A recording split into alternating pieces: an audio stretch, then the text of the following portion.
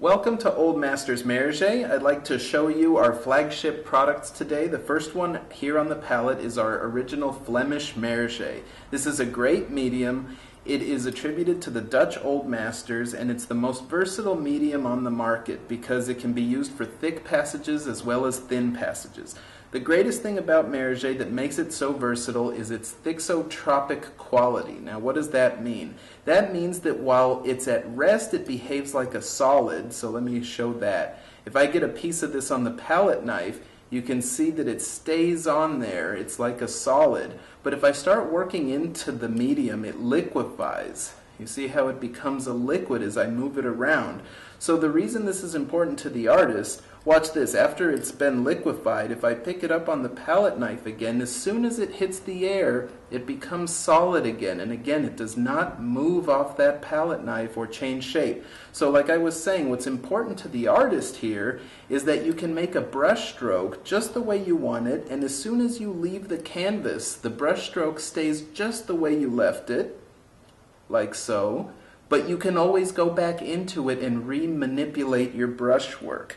So that's why it's such a great medium. It dries to the touch overnight, which is very convenient for artists who work more than one day in a row on their paintings, and it's just an incredibly great addition to your repertoire as far as using mediums. Now I'm going to bring in another medium, our other flagship product, which is the Italian wax medium.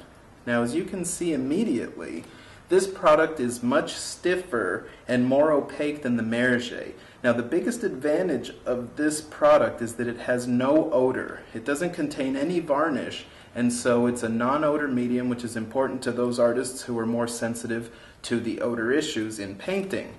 Now, the beeswax in the medium, as opposed to the varnish, keeps it much thicker and more opaque, which is great for doing more subtle brushwork. You can see how malleable and juicy this medium is. And it, just like the Maroger, it also dries to the touch overnight and helps the convenience on that level as well. The two mediums I've described here, the Flemish as well as the Italian, they're both compatible with each other. You can use them both together on a single painting, and please watch our other videos where you can see how to mix medium into your paints. You can always visit oldmastersmaroger.com for more information.